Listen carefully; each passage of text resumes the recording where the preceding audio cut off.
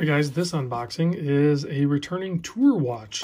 So my friend I've mentioned on the channel before, Tennessee Mike, who also has a YouTube channel, he returned this. He was the last one on the tour, and this is,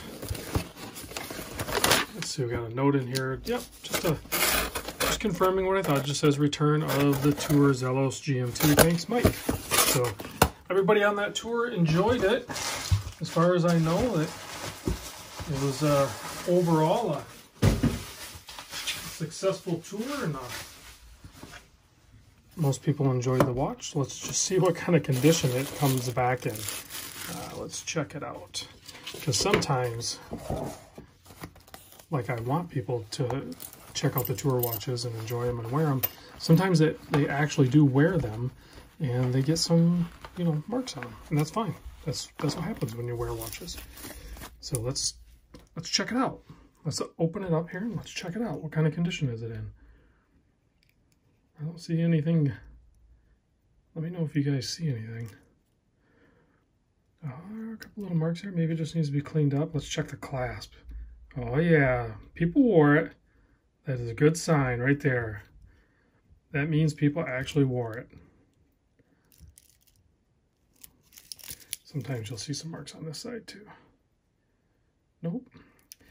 I don't know how many people handled this one, but man, I swear I went through like 12 people, so I'm surprised there isn't more wear on it, honestly. So, but really what happens on these tours is a lot of times, depending on the timing of things, people will wear it maybe for a day or two.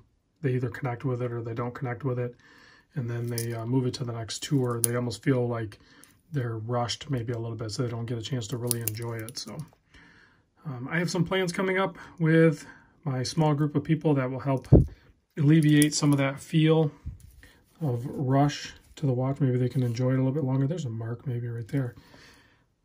Is that a mark on the bezel? Yeah. That might clean up. We'll see. I know it may sound weird, guys, but when I get these tour watches back, I kind of want to see a little bit of wear on them. I want people to try them out and wear them and enjoy them and see if they're going to like it. Maybe that'll influence a purchase in the future.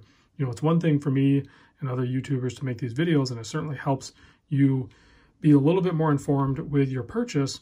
But when I do these tours of my, watches that come in with a small group of people, they get that super hands-on experience with the brand. Maybe it's not the model, maybe it's just the brand that they're experiencing, and it'll help them further educate themselves with future purchases. So, all right, guys, thanks for watching. Big thanks to Tennessee Mike for returning this. I'll see you guys in the next vid.